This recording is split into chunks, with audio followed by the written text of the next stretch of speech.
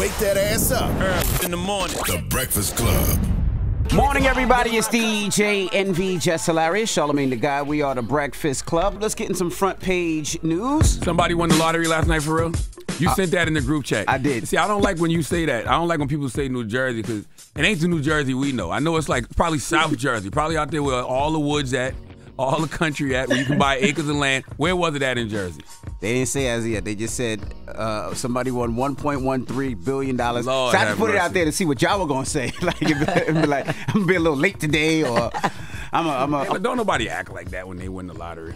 I wouldn't know because I ain't never won. I was ready to say, you don't even know. You never win. I be winning $4, $8 here and there. But I won $8 last week. You would act regular, right? Because you wouldn't want to raise no red flags or ring the alarm quite yet. You got to make sure you sign the back of that ticket first. Yes. You know what I'm saying? Figure out where you go to cash But that you got to money. talk to the accountant, right? Because you got to figure out how to, because you got to bust it down, right? No, it don't even matter after that Okay, point. I'm changing my number.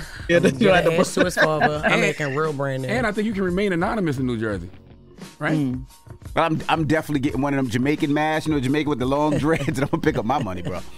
Well, just so you know, the winning numbers were 7, 11, 22, 29, and 38. So I probably would pick two of those numbers, 7 and 11. I don't know about the others, but yeah. Yeah, I do quick pick. I don't do the number thing anymore. I just give Yeah, me. you can remain anonymous in New Jersey. You can? Oh, yes. You never going to know. You never, ever gonna know. Damn. All right. Well, let's talk about the what's going on in Baltimore. Very sad. Yeah, so it's the latest about the massive container ship that we know collided into the Francis Scott Key Bridge. There was a press conference yesterday. It went from now no longer a search to now just recovery. Take a listen. The FBI using robotic cameras underwater to search for 6 construction workers who were on the bridge. They are now presumed dead by their employer. 2 survivors were pulled from the chilly water this morning. 24 members of the NTSB are on the site leading the investigation. They want to examine the voyage data recorder. It will be critical. It's a critical piece of our investigation, which is why we have a recorders team here. Authorities say the Singapore-flagged vessel was headed from Baltimore to Sri Lanka, going 9 miles per hour. None of the crew was hurt. Today, President Joe Biden said the federal government will, quote, move heaven and earth to reopen the port and pay for the rebuilding. I told them we're going to send all the federal resources they need as we respond to this emergency. And I mean all the federal resources. And we're going to rebuild that port together. Now, you remember yesterday, Envy, you were talking about, the ship and, how big it was. It was as long as the Empire State Building. Wow. So I thought that was interesting. So when you're talking about going 9 miles per hour, it wasn't like it's just something that could just stop, just instantly, I guess, once it got too close. I do want you to take a listen to Governor Wes Moore and what he had to say about the economic impact that this has caused. Take a listen to him. This represents so much of the economic vitality of not just the area and not even just the city, but of the state. I mean, this area is responsible for about over $191 million of economic activity a day. It's responsible for about 8,000 jobs.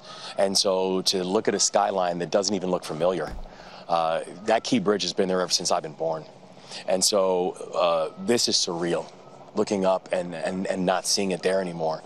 But it has significant economic impacts, and that's why our commitment to rebuild it, our commitment to work in partnership with the federal government and our local partners to make it stronger than ever, that is my resolve, and we are going to make it happen. Man, salute to my guy Wes Moore. If we still have a democracy after this year, that man is absolutely going to be one of those people we look at as a presidential candidate. But I just don't understand how something like this happens. And I don't. Did you see the video and how easily it looks like the bridge collapsed? Yeah, just like fell apart. Yeah, but What they said. I was going to say, I also wonder, they talk about the people that were doing construction on the bridge, but what about the people that were actually in their cars? Right. Because you always see those devices. I don't know if you watch TV late at night. They have those devices where you could crack the window and jump out just in case your car goes underwater. They said the cops stopped traffic just seconds before the ship hit the Baltimore spans. That's why they saved so many lives. Really? That's on the front page of the New York Post this morning. Oh, wow. Yeah. And so it also, I don't know if you guys saw the video, but they zoomed in to show the last car that went over the bridge right before it collapsed. That just made my anxiety. Like, imagine being that last car and going back and thinking, like, it could have been Nope. you. I mean, it was just really, really profound. And so those were the construction workers that all 8 of those individuals, 2 were rescued, 6 are presumed dead. And again, because it was 1:30 in the morning, there wasn't a lot of traffic that, there was at the bridge on that time. There's a lot of conspiracy theories on this, guys, too, as well. And people just kind of need to relax and just wait on the information, to come in as they continue to do that investigation. Yeah, it said thanks to those cops' efforts, no drivers are thought to be dead after the ship struck. Okay, so no cars fell in, no. That's what it says. It says cops stopped traffic just seconds before the ship So they hit knew the it was hitting Baltimore because span. I guess the power went out, so they knew it was about to hit the bridge. I have no idea. Yeah, No, I don't want. I mean, maybe they did. I mean, I don't know. I haven't read. Because why else would they stop the traffic? Because I actually heard that too. The power went out, and you can see that it went. The power went out on the ship. On the ship, Yes, yeah. both of y'all People right. could see that. Well, that's what it Power says. did go out on the It said ship, after but the- I don't. No, that's true. It says that in the New York Post, it says after the cargo ship Dally said it had lost steering early yesterday morning, officers blocked entrances to Baltimore's Francis Scott Key Bridge. Oh, wow. Yeah. Yeah. Okay. Jesus. I think some people are taking that and twisting that, Charlamagne and Envy, guys, into another story as well. So, I don't know we just nothing wanna about get that. off- I'm just reporting what's in the New Yeah, York that was Post. just about It's that. on the front page of the New York Post this morning. Okay. Because it makes me want to get that. There's 2 things that I always see on the news or late night. Is one is the seatbelt cutter that they have that you could slice your seatbelt, and then one that cracks your window if you ever have a problem or your car falls in water or something. Yeah. Those 2 things so that you can get out. But thank God the police stopped that bridge. Absolutely. And that's front page news. We'll stop the cars on the bridge. Get it off your chest. 800-585-1051. If you need to vent, phone lines are wide open. 800-585-1051. And Tez, we'll see you next hour. It's The Breakfast Club. Good morning. Wake that ass up. Early in the morning. The Breakfast Club. Morning, everybody. It's DJ Envy, Jess Hilarious, Charlamagne the Guy. We are The Breakfast Club. Let's get in some front page news. What up, Tez? What's going on, DJ Envy, Charlamagne the Guy, Jess Hilarious. Hey, Tez. Peace, Ted. All right, well, let's jump right back into it. Let's talk Supreme Court. Yeah, so demonstrators rallied at the Supreme Court over major abortion pill case. Take a listen. Protests made clear the controversy.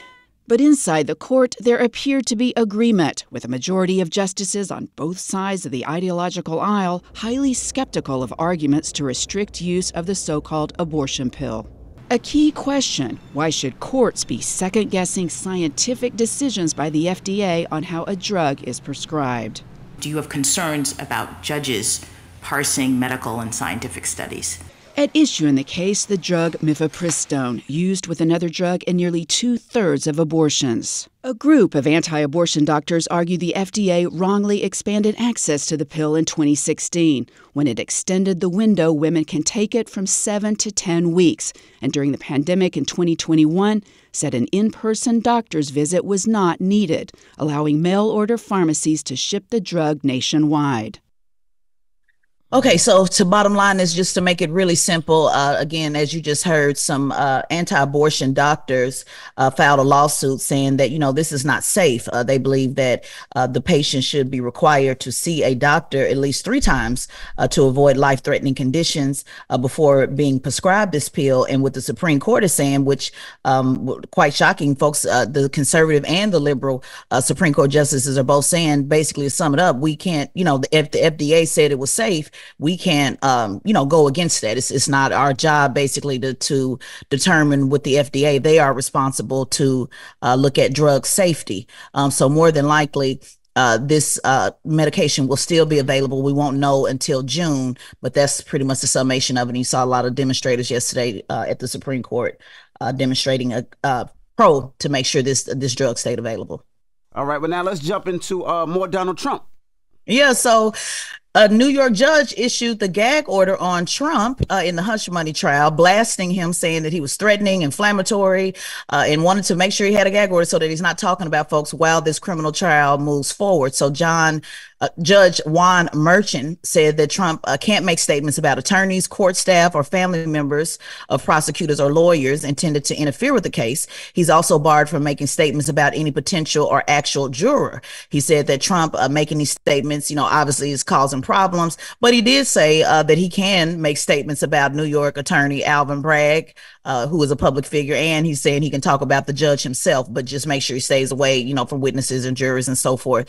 And in other news, if you need a Bible, if anybody in the building needs a Bible, he is selling it for the low $59.99. Take a listen. What?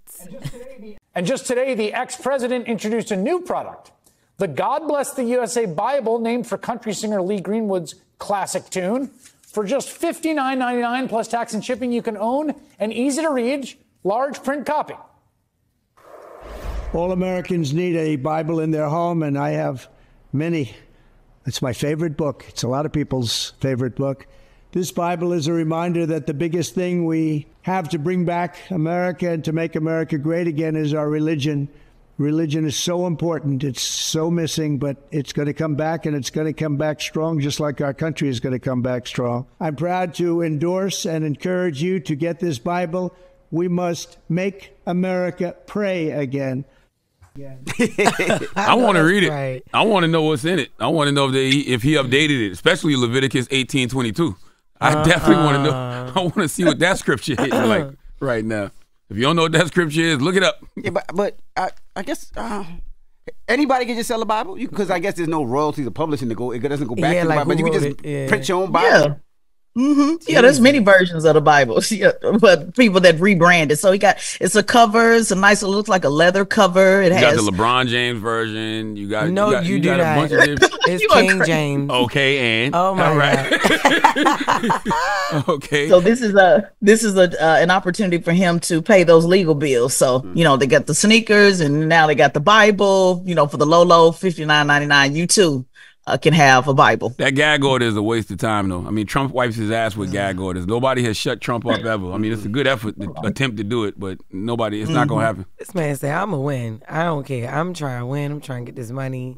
This man selling Bibles. Make America pray again. What? All right. Well, that is front page news. Thank you, Tez. Absolutely. And make sure you follow at Tesla and Figaro on all social media platforms, and subscribe to the Straight Shot No Chaser podcast on the Black Effect iHeartRadio podcast network, hosted by Tesla and Figaro. The Breakfast Club.